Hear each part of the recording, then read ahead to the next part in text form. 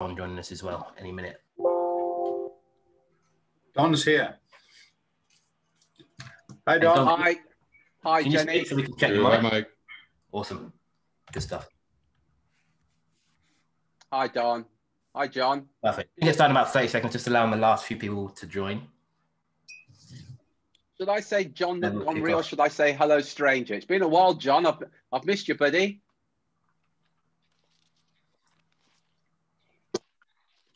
Sorry, I was just eating some chocolate, Terry.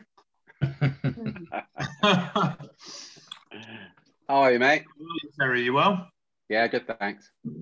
Good. Awesome. Michelle, well, welcome to today's... Yeah, just very quickly, Michelle, I'll get back to you later on that. Michelle to everyone, Jenny. How do you get? Yeah, Michelle or Jen, I'll get back to you regarding teleprompter, yeah. How do you get the subtitles on the right prompter? No idea. Craig did it. Subtitles. On the work teleprompter. Yeah. Oh, we did it afterwards. We added the subtitles in afterwards with subtitles.love. The software's called. It came up with some random stuff though at the beginning. I think the first start of it said something about, do you like a pizza? Or it was something really random, so we had to change a lot of it, didn't we? Yeah, it was really weird. I don't know if it was my accent or what, but it didn't definitely his accent. Excellent. Thanks, Craig. I'm going to turn my camera off. Welcome. Have I got delay?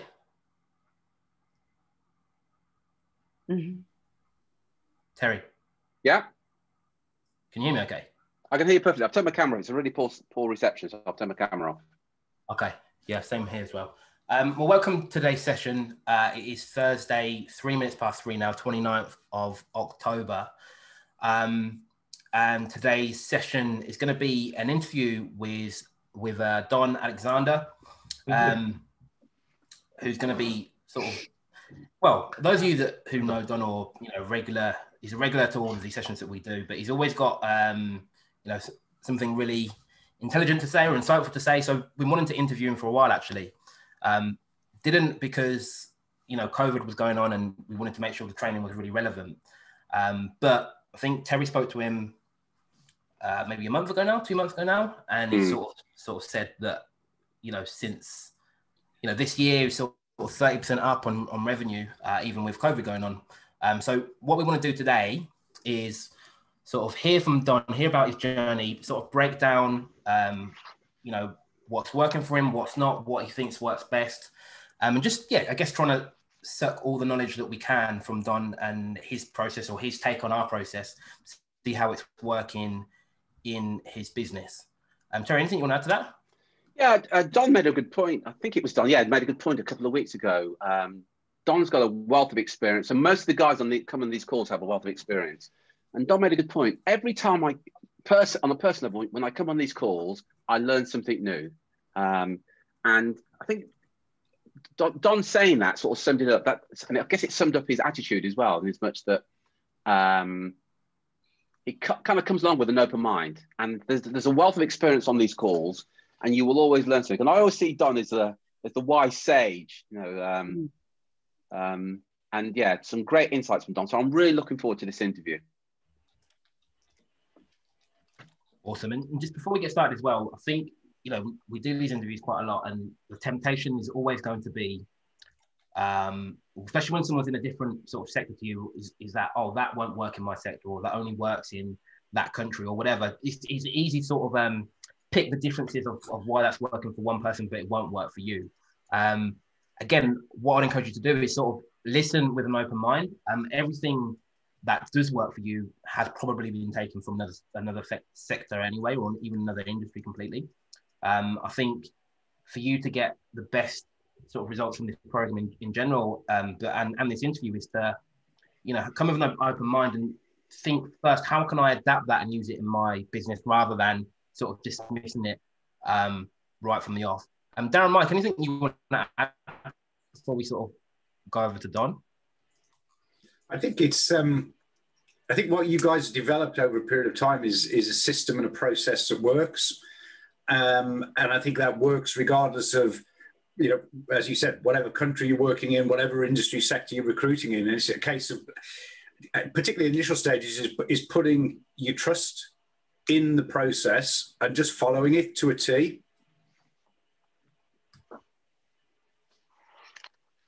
Yeah, 100%. Darren?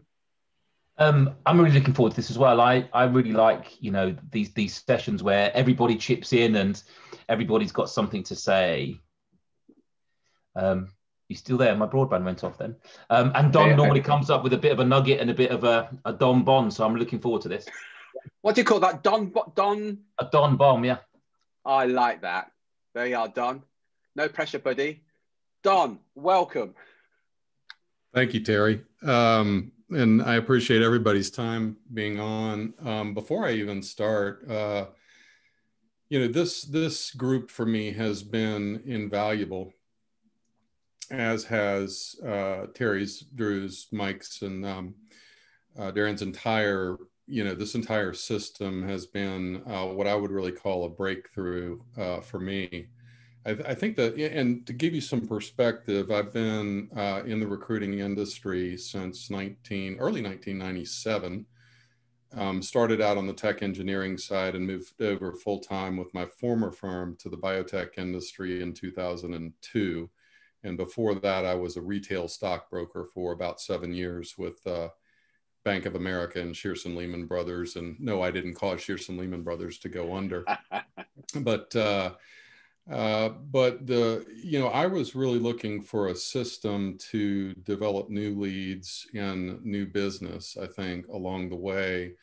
And I've been reasonably successful. I would call it reasonably successful at closing perhaps referred business, or certainly with the clients that I've worked with, and had developed a, you know, reasonably robust network over the years. But I was really looking for a better way to systematize new business development. And what I found in the journey so far, and I want to be very candid with everybody on the call, I've only implemented a fraction of what I need to implement. And I think the nugget there is to get started, to take some action. You know, unless you're Superman, it's going to be pretty hard to deploy every single aspect of the learnings all at one time. So I think you have to kind of break down what might be most important and start there and build on that over a number of months and really a number of years until you can really get it all systematized. So I really look at it more as a journey, if you will. And, you know, since the beginning, since we started in December of this past year, we started with the ebook, the LinkedIn 3-step process. I remember talking to Terry in December last year of, you know, you should call clients that you haven't talked to in a while. There was all of that kind of activity. We wrote our first ebook, and that's gone through a referral of Mike's, actually, a more polished version in the last couple of months or so. And we've developed things. I had no idea what a POP page was. You know, again, I had no concept about any of this kind of scenario. I thought we had a reasonably good website, but boy, has that undergone a transformation. You know, and there's the hard factors that I see, like, you know, the number of calls, dials being made and things of that nature. And one of the things that we have to work on actually is the recording of that activity into a meaningful format. And by that, I mean, unfortunately, I've found or learned that our CRM system doesn't do what I was hoping it would do in terms of making that, you know, a one button, you know, push the button, know exactly how many calls you've made in the, you know, in the past week or month or whatever the case may be. It's going to take me a little bit to get that, so that when Terry asked me the question, you know, well, you know, you've spoken with, you know, 4 hiring managers or whatever it is this month, how many people did you actually ring? I'll be able to answer that question a little bit easier. But anyway, we can extract the data. I've just got to get it down. But but it's been a journey. And, I just really consider it a learning experience. And, one of the things I was thinking about, and I talked with my wife about this last night, is this whole year with COVID has been, I think a struggle for a lot of us. In the UK, I was looking at actually at a reporter in Milan last night. It looks like Italy's going back into a level of lockdown. We are here in the States. And in that way, it's been, I think a struggle for us, but I guess the flip side of that has been with the lack of activity of being able to go out, I suppose, and meet more clients either in person. I used to do a lot of networking events and trade shows. I think Mike's been to some of those as well. And with the lack of being able to do that, the flip side of that is I've been able to pour in significant more volumes of time into the process this year. And for that, I'm, in a very real sense, I'm grateful because there were far less, and again, in a way, distractions. Don. Yes, go ahead. Yeah, sorry, can you hear me? Just as for everybody else, if you've got any questions, please feel free to ask Don any questions. Just type them in the box, and we'll ask you those questions. And I really appreciate that, Don. I want to just go back though to I don't know, October or whenever, before you engage with us. A couple of questions. Just give us an overview. First of all, first question is, what's the market that you serve now in terms of the niche and the salary that you recruit at, and is it perm or contract? Yeah, that's a great question, Terry. Sorry for not better stating that. So we're in the life sciences industry. So we focus on drug development, medical device diagnostic technologies that all point centrally to improvements in human and patient health. So that's what we do. We do it all on a direct hire basis, and our I would say our average salary is probably in the $125,000, $150,000 kind of range at this point. Okay, so 100. Yeah, if you call it an average of 130, and what's the average percentage that you charge? 25. 25. You've said that with no hesitation. And what prior to meetings? I don't know this. I'm not but what was your percentage of retained work prior to meeting us? Probably in the neighborhood of 30-40% retained to contingents, and we call it engage. It's kind of a hybrid model that I can explain. But yeah, and what out of interest, what prompted you? You would have had numerous emails from me, videos and everything else, but what prompted you to go, actually, I'm going to jump on the call with these guys and actually hear what they've got to say? What was going on in your life, your business that prompted that, Don? Well, I think it was a strong desire to develop new business outside of our, the business that we have. In our world, we tend to focus, Terry, on small to mid-sized companies rather than, the Pfizers and the GlaxoSmithKlines of the world in our universe. And because of that, what happens is our clients wind up, if they're successful, getting acquired. And if they're not successful, they wind up, it's kind of a binary event, they go out of business. But over time, that means turnover in customers. So it's very important for us to continue to develop new business based on the markets that we serve. And more specifically, I think what prompted me is I had seen emails, and there was a specific video I remember watching. I don't recall exactly what it was, but there was a video about, the ebook concept. And then on the video, I remember seeing Mike's ebook featured on there. So I popped over to his website, signed up for his ebook. I was like, what is this thing anyway? And so I downloaded it. I'm one of those that actually read it, and I was like, oh, this is pretty cool. I really like this idea. And and then I got some further emails from Mike on a chain, and I was like, this is really cool. Why am I not doing this? And then that's when I kind of said, I need to talk to this Terry guy. I really do. So there you go. And there's some great questions coming in. I promise you, we will get to questions, but I just want to get a bit of background. So it's fair to say you've worked with other trainers and coaches over time. So what was it that you thought, actually, yeah, I'm going to pull the trigger on this? I'm just curious on your thinking after that, after having the conversation.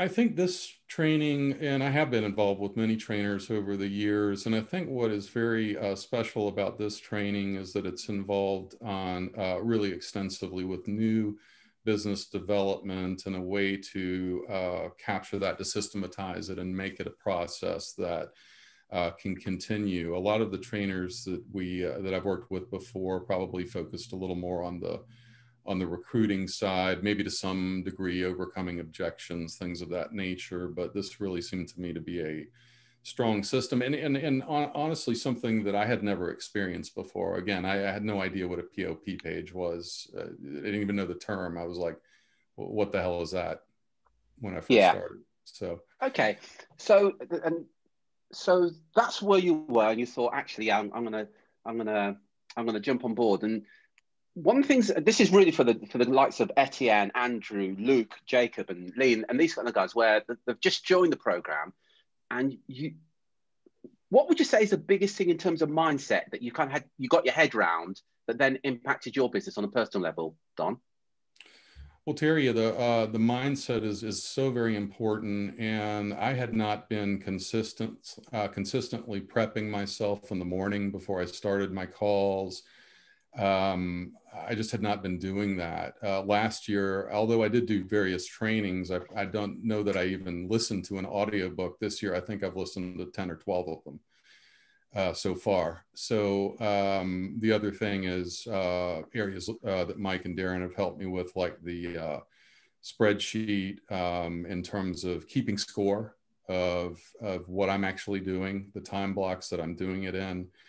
And every morning now I wake up and I listen to, whatever it is, 10 or 15 minutes of the Envision app. And that's something Mike passed along to me. I'd, again, never heard of that before. And it just helps you get in the right mindset to go about your day. Yeah, thanks for sharing that. And again, whether it's, and we're not necessarily promoting the Envision app, but though I'd say it's a very good one. What Don's talking about there is that most of your success comes from your thinking. And if you can prime your mind, very much like you can prime your body first thing in the morning, all the evidence shows that it has a positive impact on the success you can have that day. So you'll probably hear sports people talk about visualization and successful people talk about visualization. And we consciously encourage you to do that because that's where most of your success comes from. Michelle's asked a question, it's a great question. I promise I'm going to cover them all. For you, Don, what's been the biggest change in you and your business over the last 12 months? Great question, by the way, Michelle. That is a great question. And I think the overarching theme over the past 12 months is just how much you'll find, Michelle and others, that you're capable of if you actually deploy the system. And you do it in a meaningful way, in a step-by-step way. The biggest challenge I had in deployment of the system was trying to take on too much at one time. It was like drinking from a frickin' water hose. And I got to the point where, and this was a few months back, where I had to do a little bit of a reset. I was like, okay, I need to look at the numbers. What am I actually doing? What am I spending my time on? And I wouldn't change it for the world, because one of the, I tend to buy into things easily unless I know differently or feel very strongly differently.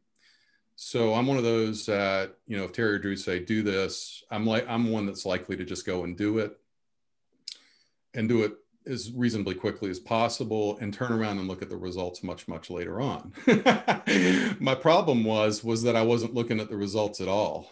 I was just on autopilot, just doing, just going. And I think that was my biggest struggle, was trying to take on maybe too much at one time. And I don't regret that, because I've gotten so much done, but it's been a lot of hours. I will say that.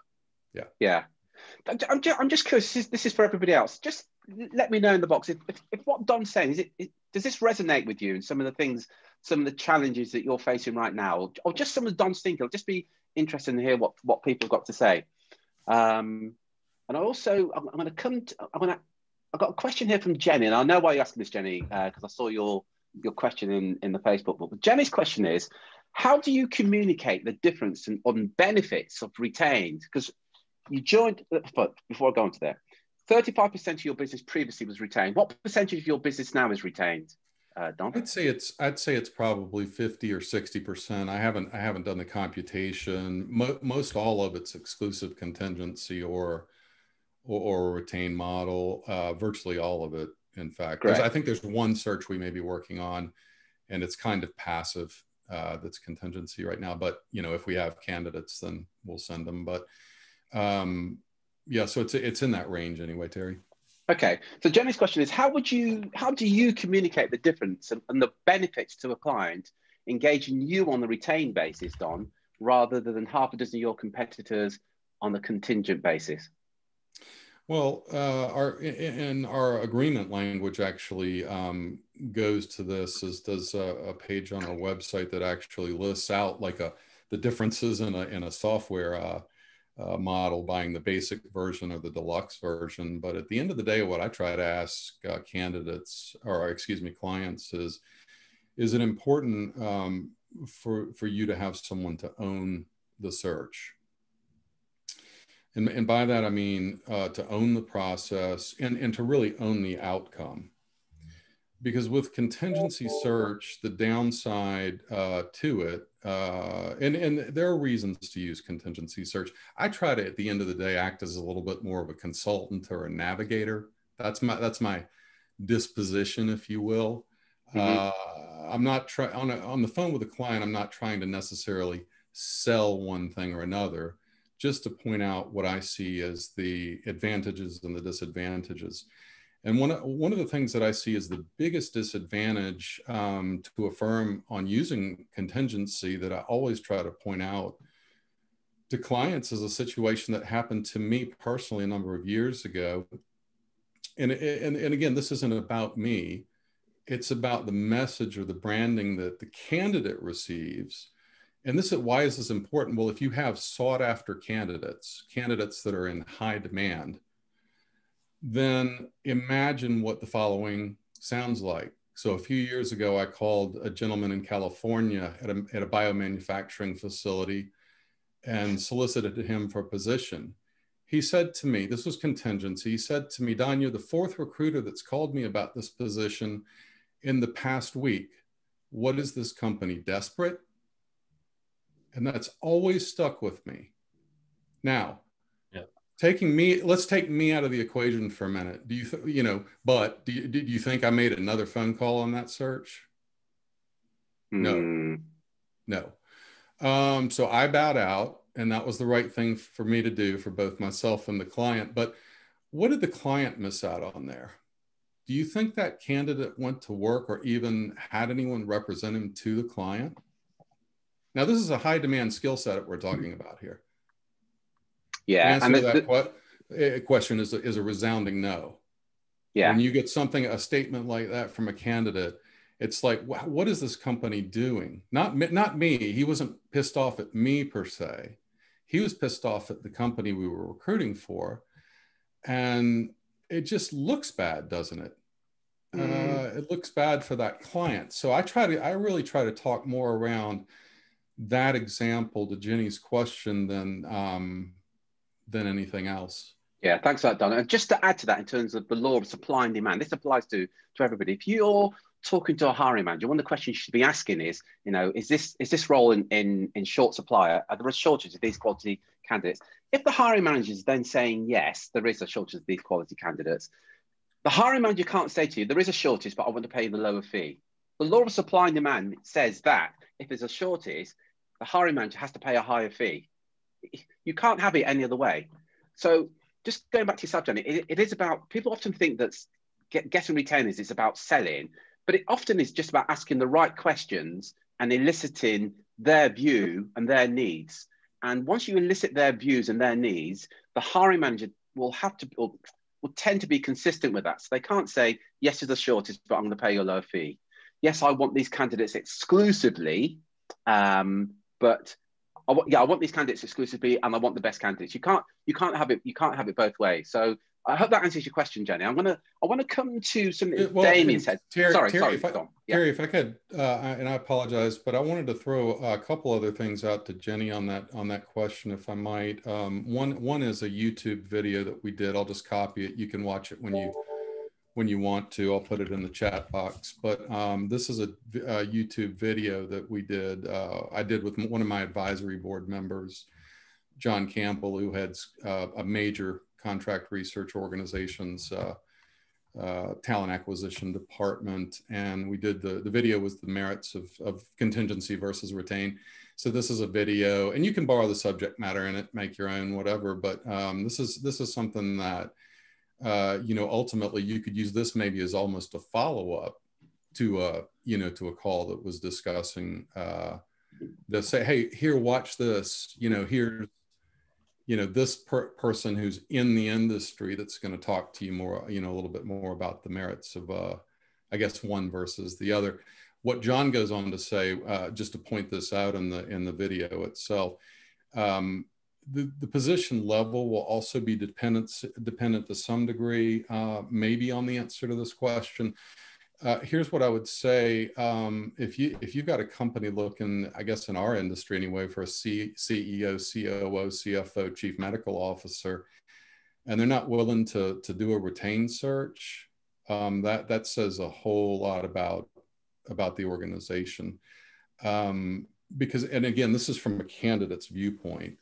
If they find out that, a candidate finds out that you're not exclusive or not retained on a C-level search, that would be very bizarre in our industry. So those are warning flags that you would tend to stay away from, that type of client in my view. Yeah, good point. If you can't get across the merits. Now, look, conversely, if it's a help desk representative, I might understand why they might want a contingency search. So I think part of it goes to the levels that you're recruiting at, and that's the other thing I wanted to point out. Thanks, Don. I want to come to Darren. Darren's got a question, and I want to come to Mike and then Damien. So that Damien said I thought was interesting. I'll come to you first, Darren, with your question, and then to Mike.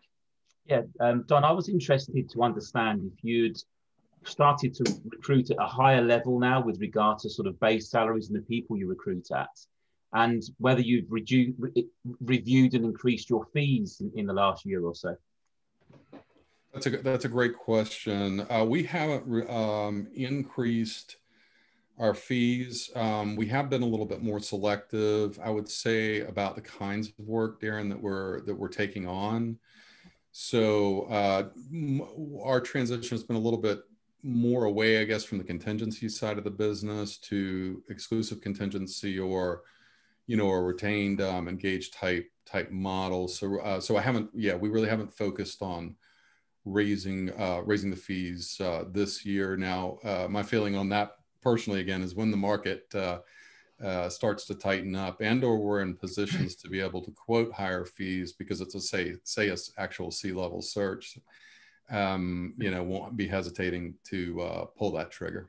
So excellent, thank you. Thanks for that, Don. Thanks, Darren. Mike, you've got a question, and then Damien. I'd be interested to listen to. Don's obviously been through a journey here, and I don't think that journey is yet complete. But if there was one lesson that you could take away from what you've done so far that you could share with people, what out of everything that you've learned, what would be the key lesson that you would take? That's a great question, Mike, and I would say, this to you, hats off to you and Darren for a lot of this, but it's just to get the outsourcing components up, operational, and done as soon as possible. You see, when I, 10 months ago, I looked at that as maybe a challenge, a struggle, something I hadn't really done a lot of before. I'm a control freak by nature. And, I was like letting go of the reins and things of that nature. It was a weird time and a weird feeling. But the more I have outsourced, I even think differently now. I think what can be automated. The activity I'm doing now, can it be automated? I mean, it's the first thing that comes to mind. Can it be automated? If not, can another human do this? So there's a couple of questions. And every time I'm doing something, I find myself asking those questions. And if the answers to either of those questions are yes, they go in my, my diary of things that I want to outsource. And so that becomes, that running to-do list of, what else can I get rid of? I'm thinking more about what else can I get rid of these days than ever before. So I hope that helps. Excellent. Thanks, Don. Damien, you talked about the Superman syndrome. Just share with us that and the question you have for Don on that, Damien. So I think it probably resonates with a lot of the comments in the chat box. It's like an omni-channel solution that you guys are providing, and there's always a different concept on a weekly basis. There's obviously the Monday meetings, there's the Thursday, Friday piece as well, and obviously the one-to-ones. And I echo 100% what Don was saying. It's like trying to drink from a hose pipe. It's like trying to drink from Niagara Falls at times. But what I failed hugely in was I was trying to take it all on board myself and not distribute it to the team. So as a result, every time I was trying to implement it and not sticking to the process, I was failing and not going back and revisiting what I had done. All I felt was, geez, I've just totally screwed that up. So as a result, I start to get slowly more detached and isolated from talking to you, Terry, no offense. It's taken a bit of it's taken a long reset for me to come back and go, I can't do this. So the last 2 weeks for us as a business, not me, for us as a business has been fantastic in terms of sticking to the process and not bothering to look at what the outcome is so far. So we're just believing 100% in the process. I've done a retained search for 10 years or so.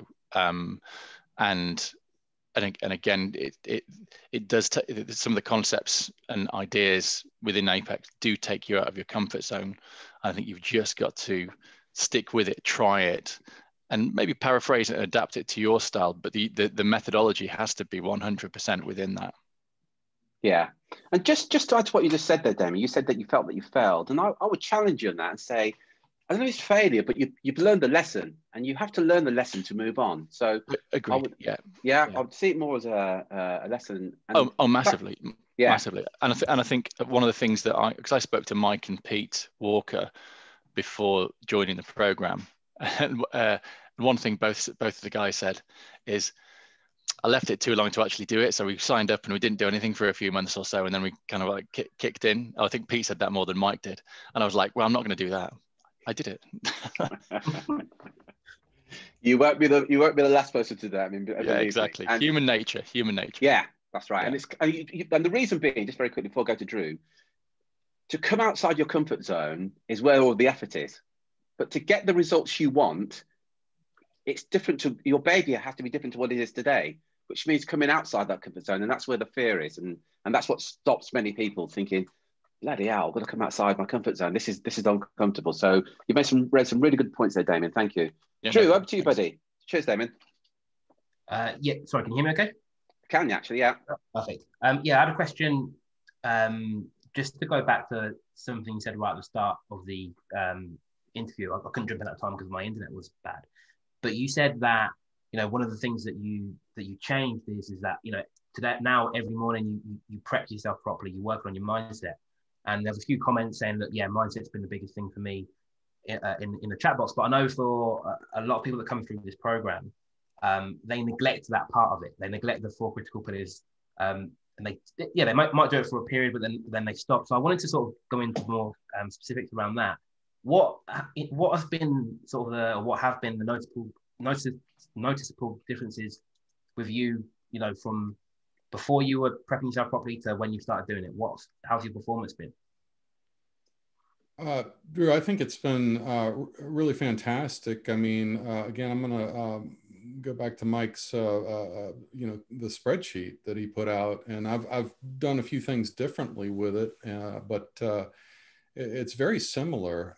It's just I was not doing things like keeping track of my daily goal, starting with the mindset really in the morning. So my routine is I get up at 5:30 in the morning. It's pretty early, but I think there's a lot of people on this call that probably do that in their own time zone. I work out most days each week, and for a half hour. And then I get, right on to prepping my mind for the day using the Envision app. I've got some different pieces that I read, including my affirmations. And I just, again, it's, I think, to borrow Mike's term, it's very clinical. I read the things and I just do it every day, and it gets my mind to a place where I'm excited to get going. And the 10 before 10 calls become, I hate to use the word fun in a sense, but they are almost fun. I used to, and I've never really been terrified of cold calling because I used to do a whole lot more of it as a retail broker than I do as a recruiter, a whole lot more. So it doesn't really scare me, so to speak, but it's, I think my mind shift has been, these have been so productive for me that, and to Terry's, I think, blog posts the other day on, I guess it was a Facebook post about the fellow in commission sales that had done 1.2 million, but because I got 3.8 million or whatever the numbers were of no's. I was like, absolutely. I want many, many people to get off my email list. I want many, many people to tell me no, because I know that my next yes is right around the block. Yeah. And this is one of the hardest things, and I'm sorry, Drew, I may have deviated a little bit from your original question, but this is one of the hardest things, I think, for a lot of people, and even for me to a degree to grasp, is that no's are actually excellent for your business. Every day when I pull people off of the woodpecker, opt out or whatever, that I see, a lot of these people aren't people that I would have followed up with anyway. In fact, the great preponderance of them are. Now, why is that? Well, when we did the original screening on woodpecker, our query wasn't perfect, but you got to get out there and you got to get after it, right? So it's never going to be perfect. But my point is, most of the people that opt out of the email lists, the great majority of them, are people I don't care about. It doesn't matter. I'm happy that they're off the list. So that list of 19,000 names can now be, hopefully 12 or 13,000 far more qualified names. So I kind of laugh about that as I think about it, but it's the honest to God truth. So just on that, I mean, you said earlier that one of the things that you've done is you just hear what's shared with you, and you just sort of do it. And I think I'd agree with that 99% of the time. I think the one time there's been pushback from you that I've noticed anyway was around email marketing and around this whole thing around unsubscribers, whereas now you seem literally completely the other way. Yeah, what sort of happened in how have you sort of changed your view on the unsubscribes in terms of email marketing? Yeah, and I've got to work. That's one thing that I've got to work on with you and Terry, Drew, is my email marketing. That's coming up very soon on some personal calls. But I think the idea, my thought around that was really more the frequency of the emails. What I didn't want to have happen, the fear, if you will, is a large volume of my existing subscribers to opt out as a result of the frequency being far too much. I do realize that content has a lot to do with opt-outs, at least I believe it does. And some of the people that would opt out, I think it just becomes harder to market to them if they do opt out.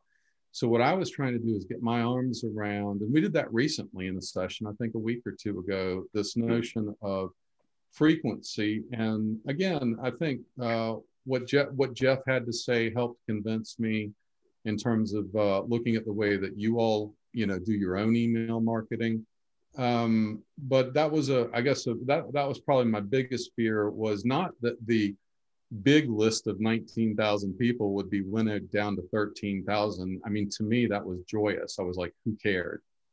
But if, however, a list of 1,000 that were CEOs and 500 said, you're emailing me too much, I'm off your list forever, that was a fear. And so so I'm getting there. And I need to do I recognize that I need to do a much better job of the email marketing that I do, because I don't do it frequently enough. And I know that. I know it. Excellent. Thanks for that, Don. Can I just pick up on something that Don said? Please. Don said it's never going to be perfect.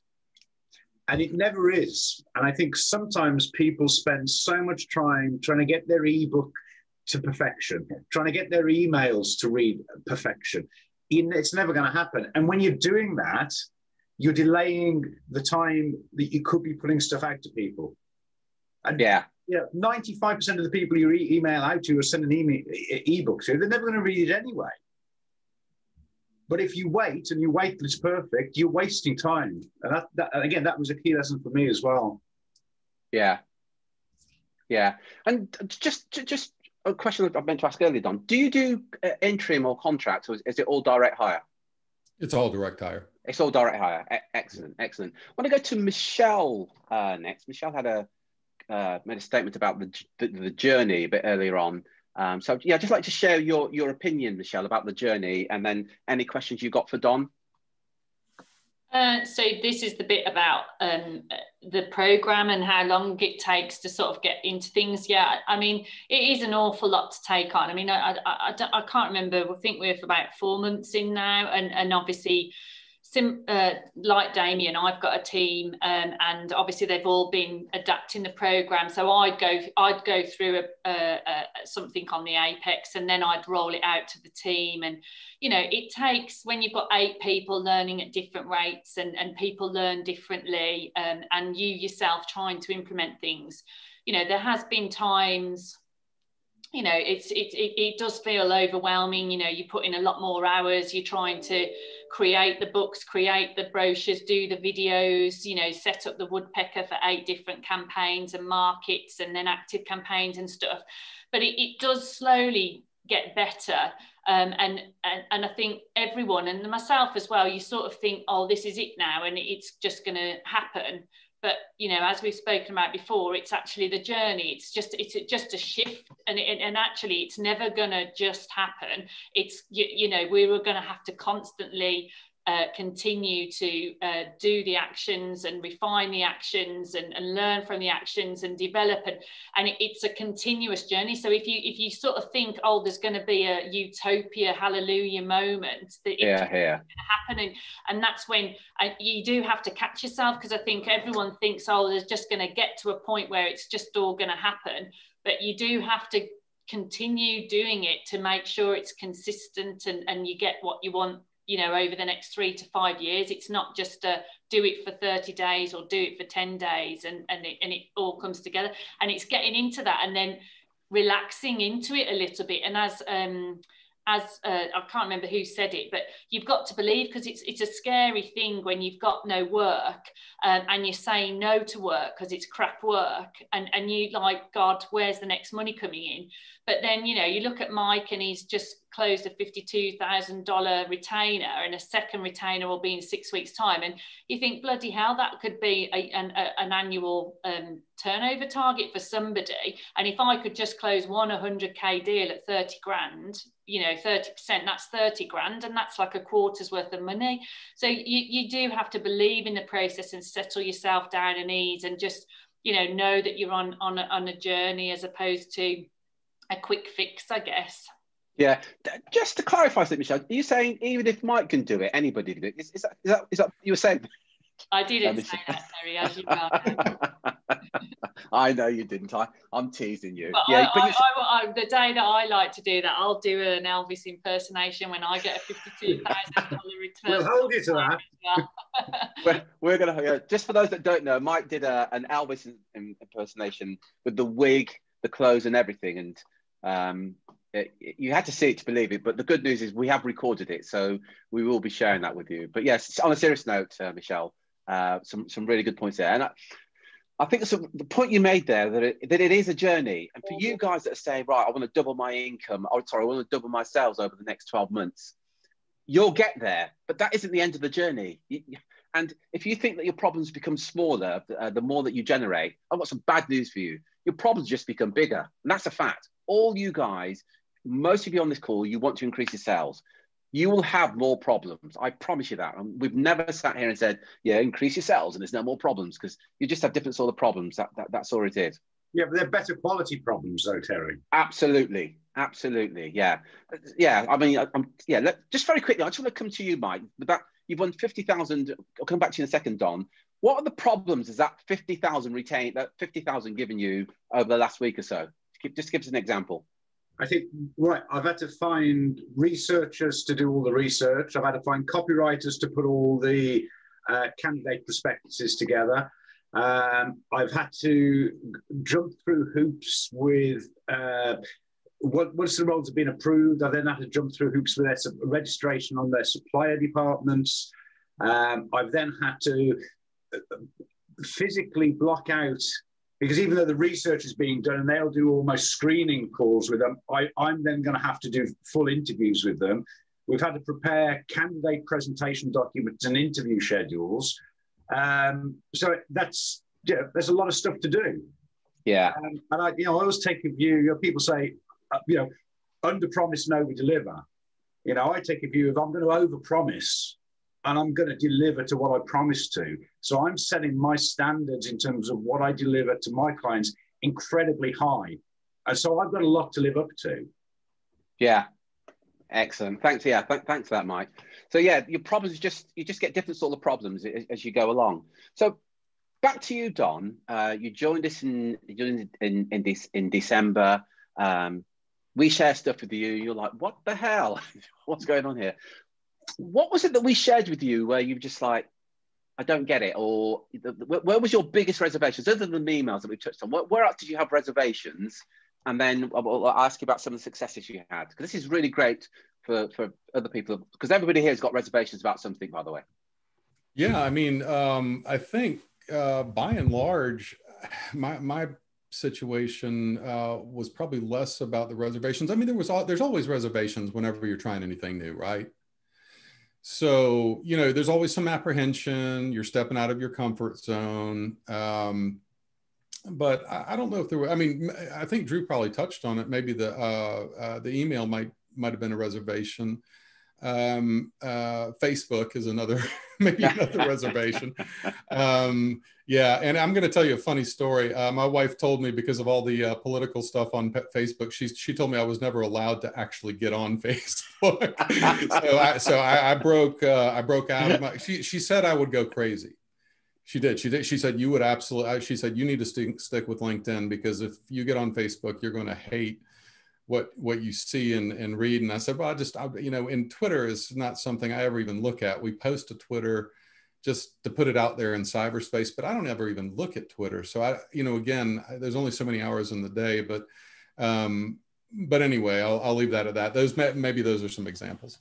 Yeah. And it's interesting, of a certain generation that I put myself in this generation. There is this reservation about Facebook that it's for kids. And I was talking to Nick. I don't know if he's in on the call. He's got younger kids, and he's saying not even the kids use Facebook now. That's so yesterday. we have no idea. So you embarked on the journey. Just talk us through some of the marketing strategies that you use that worked well for you, and some of the outcomes, please, Don. Yeah, that's a great question, Terry.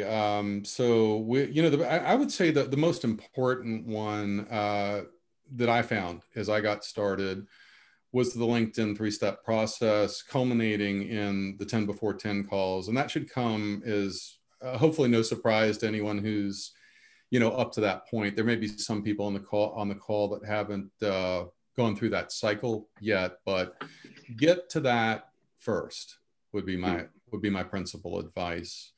Now we've done a lot of different things this year, things that I never thought we'd do. I was presented, as you both know, this past week, and I posted this on Facebook, that we were presented a different domain name for a reasonably inexpensive price. And I was like, what the hell am I going to do with this at first? But I was like, no, it's a pretty cool name. I wonder if we can point that to our website or somehow do something else with that. And so that's still, that's going to be another work in progress. But we've done a variety of different things this year.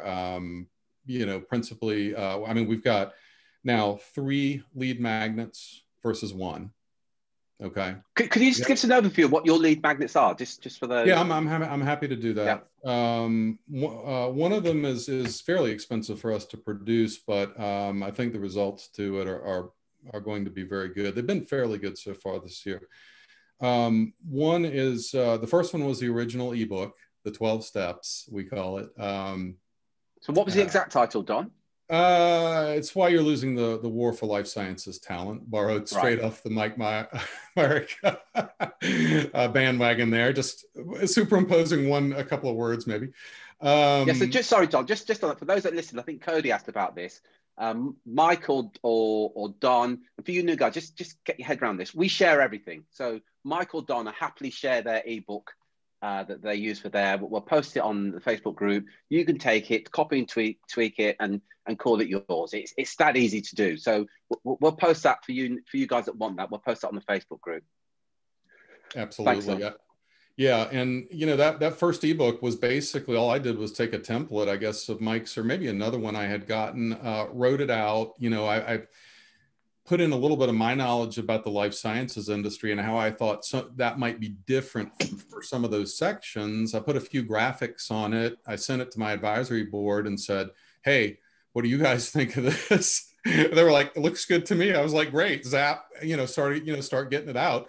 And then about 2 months ago, we paid Vivian, somebody Mike has been using a while, to redo it in a more modern and a much better looking feel. Because I'm not a graphic designer and I don't really want to become one. So we flipped that over to her and said, could you do a remake on this? And she did a very good job.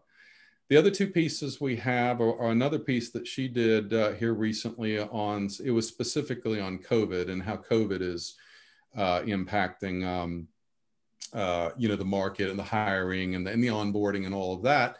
And we actually used some of that information as the basis for a webinar. You know, we talk a lot about, I think in this group, content reuse and how you can reuse video to podcast, to blog post. And I've been weak on the blog post side, to be honest. The podcast is up and operational. We've got several of them out there now, maybe 45 videos done to date, but you know, we're getting there. Reuse that content. And then the third one is a labor market report, which is, there's some expense involved in that on our side, but we measure all of the ads posted in the life sciences sector in the United States and really slice that and dice that.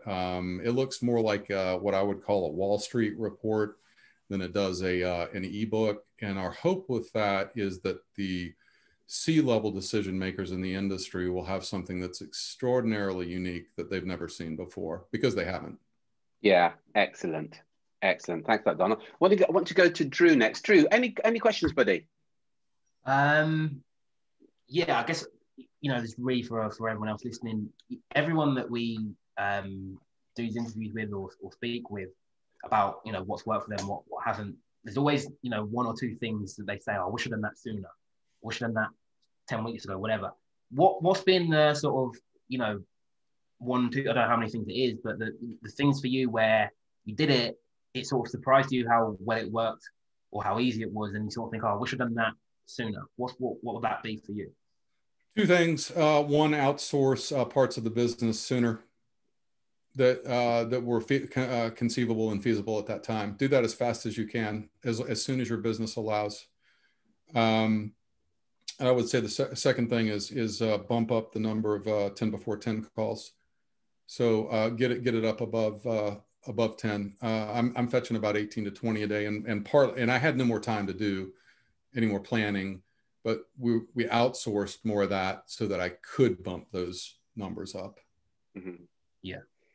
Because I don't have the time to look up phone numbers and email. There's just not enough hours in the day. That's what I was doing at the beginning, but I don't do that anymore.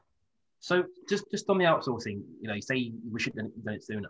And I know, again, that's quite a common one, really. People do it and they sort of wish they'd done it sooner.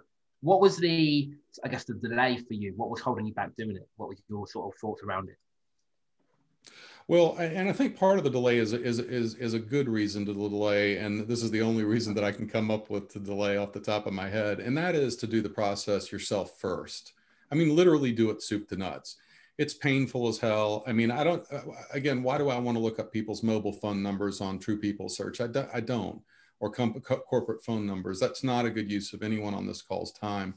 But you know, in order to be able to explain it to someone else how you do it. And I did videos of this as well. I've got 25, I think, videos that I've cut for our virtual assistant teams and our outsourcing teams. This is how you do this. This is how I want it done.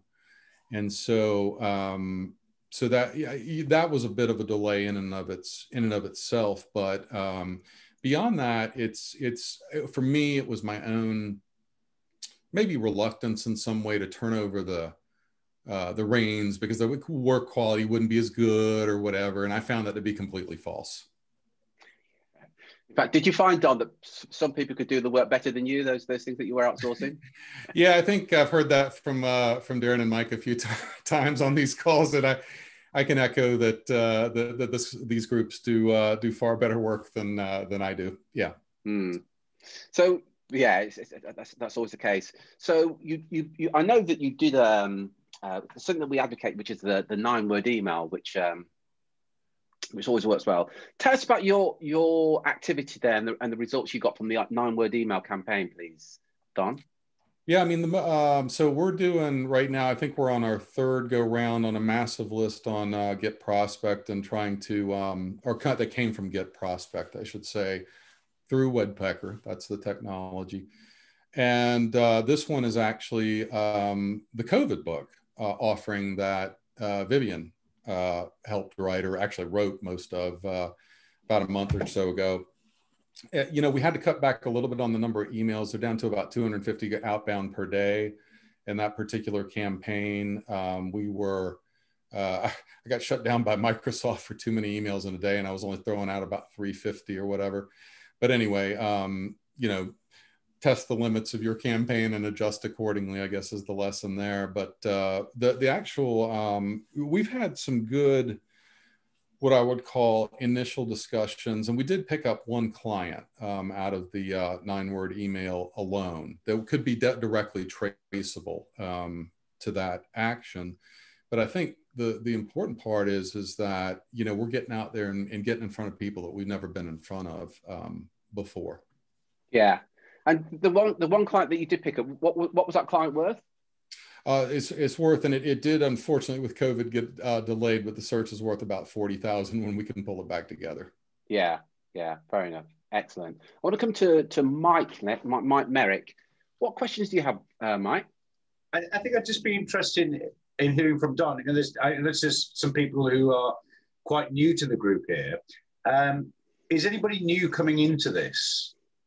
If there was one piece of advice you could give them, what would that be?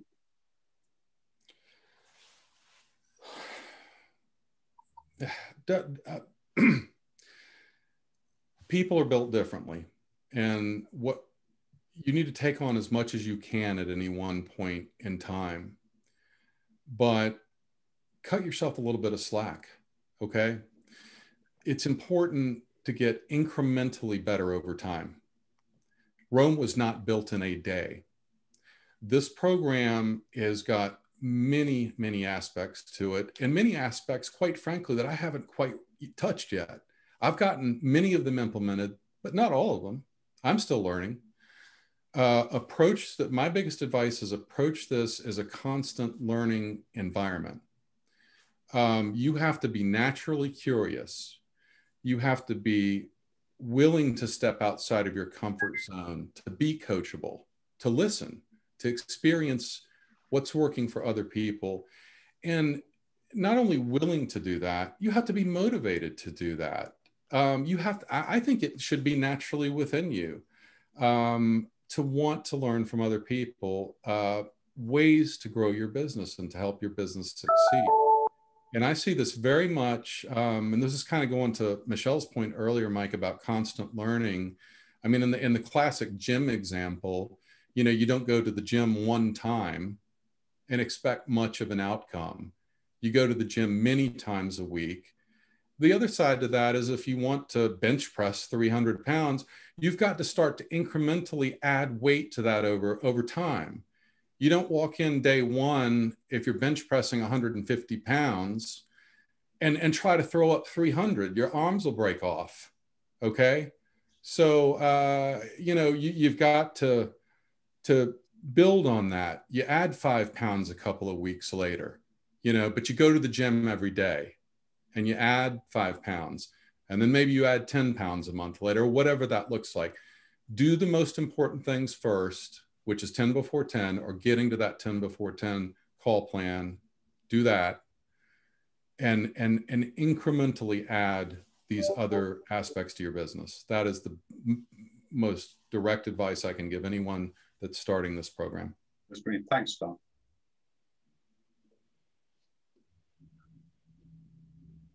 Terry, you're muted. Sorry, my mic wasn't. Apologies for that. Don, thanks for that. So you said there, let's check in with you first of all, Don. How many years have you been in the industry? Would be, gosh, I have to think about it. I had to stop and think about that for a second. It's going on 20. It's around 20. So 20 years, and so Don said there, I'm still learning.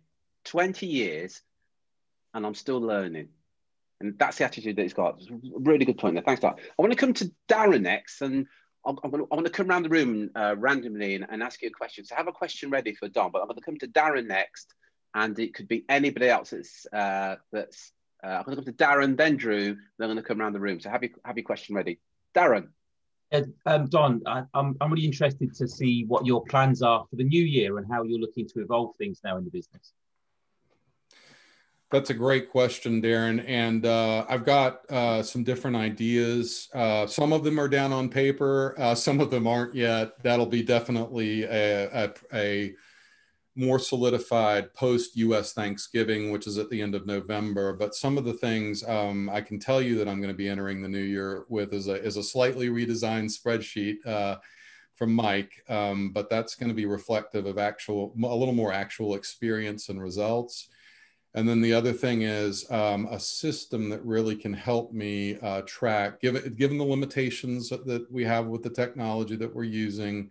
I want to be able to make it as easy as possible on myself to just simply execute, but to change course by knowing the numbers in a far better way than I do right now.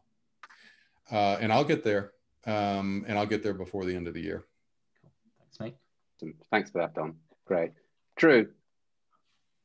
Yeah, just before I sort of ask my question, there's a question here from John Riley who says, Don, where do you get your data from for your 10 before 10? From the LinkedIn Connect, principally from the LinkedIn connections that I send out roughly 50 every day,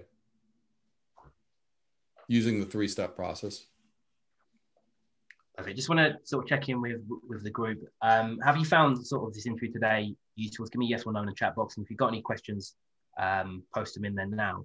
So Don, I've just got one, I guess, final question for you, and it might be sort of a long, might require a long answer, but you've grown your business over the last few months. Even during COVID, as you said a few months ago. But what, if you could sort of pinpoint a handful of things that for you have made the biggest shift, moved the needle the most, what would they be? Well, I think again, the biggest shift is number one in mindset. Number two is in organization and planning. Number three is executing against the strategies that are outlined by and large. Again, I haven't done all of the strategies. Email is a weakness, as mentioned earlier, and that's something that in 2021, to Darren's question, I'll be needing to, and even to the end of this year, be needing to work on that. But so I'm still on a journey, and those are the, figure out what's important. Terry said to me early on something to the effect of, people won't buy from you unless they know you and trust you. And, we talked about this year, a lot of this year is about been getting a much larger audience to actually know me. So What I've got to start to make a little bit of the shift to in 2021 is a little bit more of what I'm going to call the nurture phase, because we've been going hard this year. I've been going hard at building up the sales list. When I started, I want to give you some numbers. When I started the sales list, and this is a constantly evolving list because I'm pulling people off of it that I don't want to call, because I'm like, this guy's a one-man or two-man shop. He slipped through the cracks, he's off the list. So I pulled 5 people off the sales list today that I won't be following up with again. But the point being that list has grown from, I don't know, 250 names when we started last December. It's at about it's just under 2,000 right now. Okay. So that's 10 months later. And again, some of those names will come off, but more will be added. And ask me what that list size looks like 6 months from now. It'll be well in excess of 2,000. Okay. And so that's the point. That's, a lot of those people most of them had never heard of us before. And now 1,750 of them roughly have. Excellent. Awesome. Question here from Cody. What keeps you motivated? Why do you stay in business? Well, for me in our industry, that's honestly, that's a bit of an easy one. The reason that I love our business is, first of all, it's complex. It's one of the most complex sales there is. It's not like selling a car, where there's a specific price or at least a range within prices and a specific product that might have a few options. This is working with human beings, either one of which on either side of the deal can pull out at any particular point in time. And I think we've all had that and been there. In fact, unfortunately, we had that this week. It's working with human beings. And I think the other side of that is specifically the industry that we recruit in the life sciences is very rewarding, because every day I'm at least as motivated by the idea that I might actually place somebody, in a company that makes a significant contribution to human health. They maybe one of my contacts right now, we haven't done work with them yet, but we're hoping to, is actually the CEO of a company. He's one of the 4 companies that has a vaccine that's being guided actually by AstraZeneca for the COVID virus. My idea of that is like, look, wow, if I could place somebody that develops a drug that cures some form of cancer or whatever the disease state is, brilliant. That helps thousands and thousands of people. And I get to earn a living off of that. Brilliant. That's my answer. Awesome. It's about making a contribution. Yeah. I was talking to Luke earlier about this and about, your real why, because that's what will drive you. That's making a contribution. Talking of Luke, I'm going to come to you next, Luke. Luke. Yes. Hello. Hello, buddy. You all right? Great. What's the question that you have for Don? So you mentioned about one of your biggest concerns being around email marketing. What sort of content are you going out with now to attract new business? So the only what I would call, I've got 2 separate lists, Luke. One of those is the cold list. That's the get prospects per email. Here's the ebook offering type list. Mm-hmm. And then I've got a group of about 3,000 people or so in a list that's been cold, I suppose, over the years that I had before I started this program. And that email list has been far more sporadic. They at a minimum get a quarterly contact from me, but that's the list that I want to work on, that I'm referring to, where I need to kind of break out of my own mindset, get out of my way, and do more with that list. Because those people do not hear. If I'm only sending them an email once a quarter, it might be a good one, because quite frankly, it's the content that I referenced earlier. That's a quarterly report on how the life sciences labor market's actually doing. But if they're only hearing from me once a quarter, that's not good enough, is it? That's right. Absolutely right. And when you think most of your emails don't get opened, really good point. Yeah. Thanks, Luke. Thanks, Don. Mickey Trent in Dallas. Actually, I'm in Tennessee. Tennessee. Okay. Same accent. Yeah. I had already actually put it on there. I had asked Don if his email list, if he's already connected to them on LinkedIn.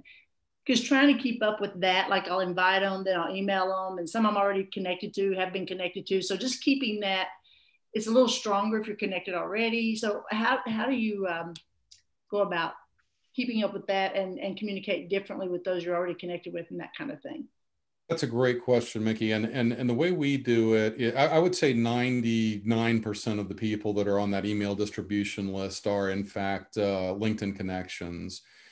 I had to figure out a tracking process for the LinkedIn 3-step process early on, because I'm a data guy. I want to see how many people, be able to at least pull the information on how many people I've sent the ebook to, or what, whatever the case may be, and what those results are. So in our database, we've codified the different steps. You get step 1, you get an invitation from me. Step 2, you've accepted it. Now you get the, would you like the ebook offering? Step 3, so on and so forth. And so the difference is now I'm not doing that anymore. The outsourcing company's doing all of that. So when I started it, I had to invent a system that would basically be within our system that would track to what these programs are, and I did that. And then, but then I had to, I had to go about figuring out, like, I can't do all this stuff. And then that's when I was like, okay, I got to get this outsourcing, the wheels in motion here. That was probably around the March or April timeframe. So, so I would just, whatever system you're using, I'm a big fan of centralized databases and repositories, because stuff can fall through the cracks and get lost. And whatever it is, the system that you're using, we're going back right now and figuring out stuff that has fallen through the cracks. But hopefully with the new systems, it won't fall through the cracks again. Yeah. Thank you. Thanks, Mickey. Thanks, Don. Helen.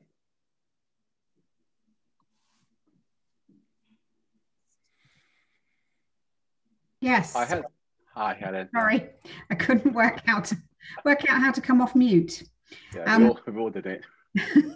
Thanks, Don. It's been really, really helpful. I missed a little chunk because I had to drop out to set up a call for a client. And so I want to kind of go back, if that's okay, and just ask you about the books and the items that you've made. I can't remember what you called them. You called them something specific. Client magnets. Client magnets, that's it. What were the other client magnets that you used, and what did you get the most downloads to? Actual downloads. Actual downloads, I believe, has still been the ebook. That's been in operation longer, Helen, than anything else. Okay. So it was the 12 steps ebook.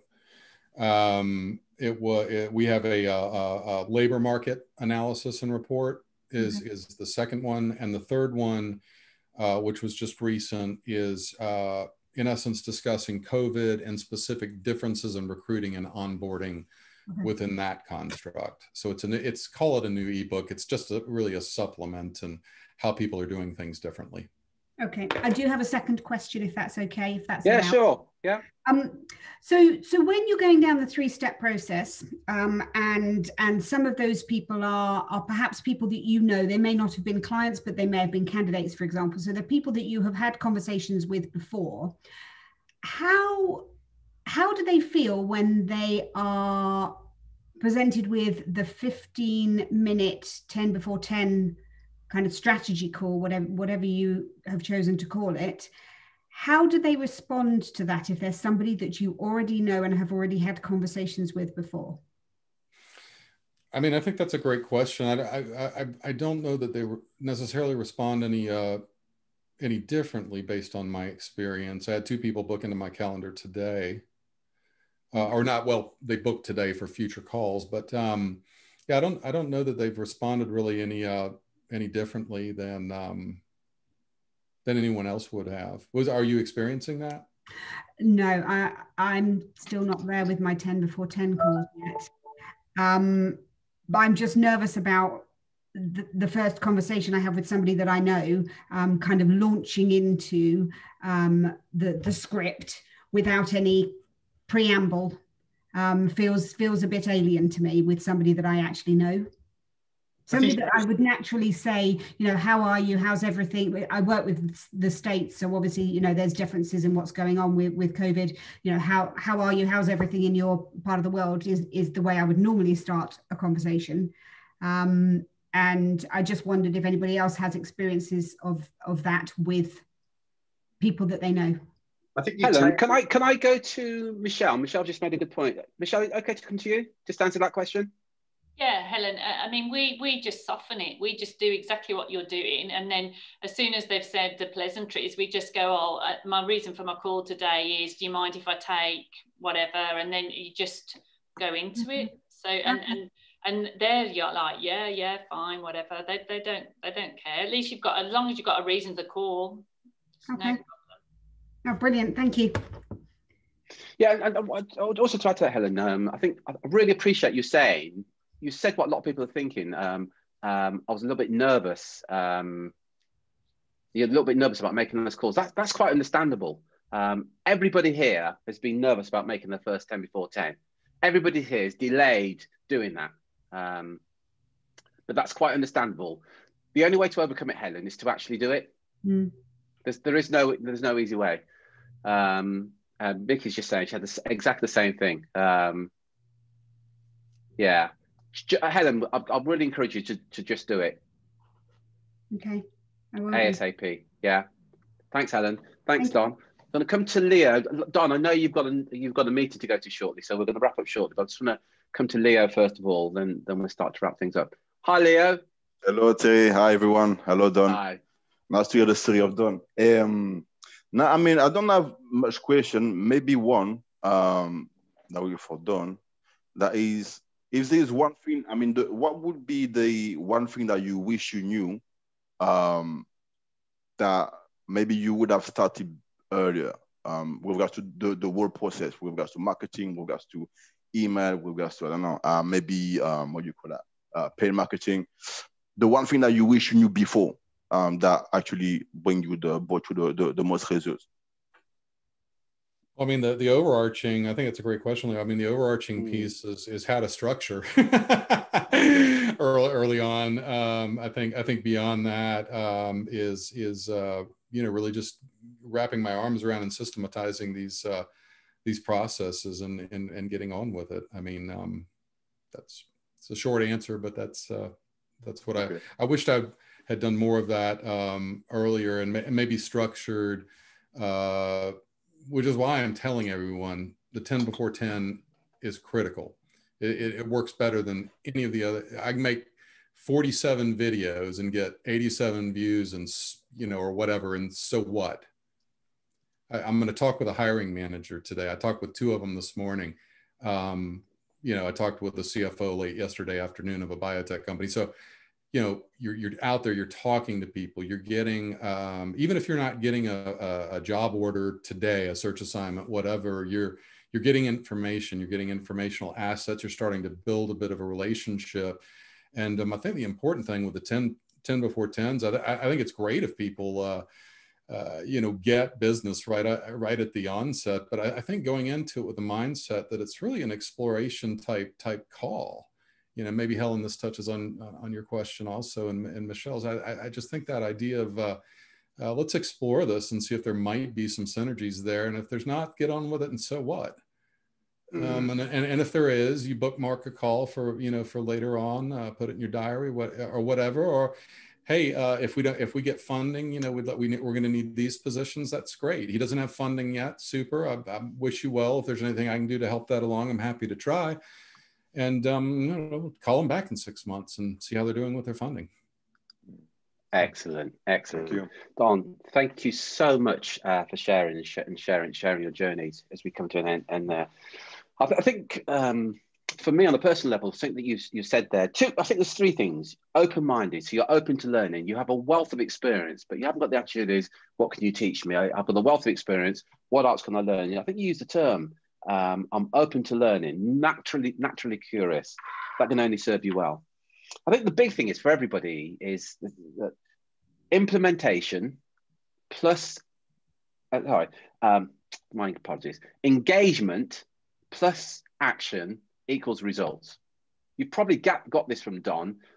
Don is engaged. Don, you're on, I'm going to say 90% of these calls on a Thursday and Friday. I'm disappointed that you don't get up at 3 o'clock in the morning on a Monday to join us, Don, but I'm not going to hold you up. But seriously, you're on these group calls every week. There's no maybes or whatever. Sometimes you're on them all the time. You book weekly coaching calls and you implement what we share with you. That to me is the real massive takeaway here. Don, thank you so much indeed. Really appreciate you giving your time and sharing this with us today. So big thank you, Don. I owe you a pint of beer for that, or a croissant, or whatever's your thing. Just to remind everybody, yeah, we've got the triage feeder tomorrow, 3 o'clock. For the new guys, if you go into the Facebook, into the events tab, all the details are there. Until next time, folks, take care, take action, and be relentless. Cheers, everyone. Once again, Don, thanks a lot, buddy. Thanks, Don. Thanks. Yeah.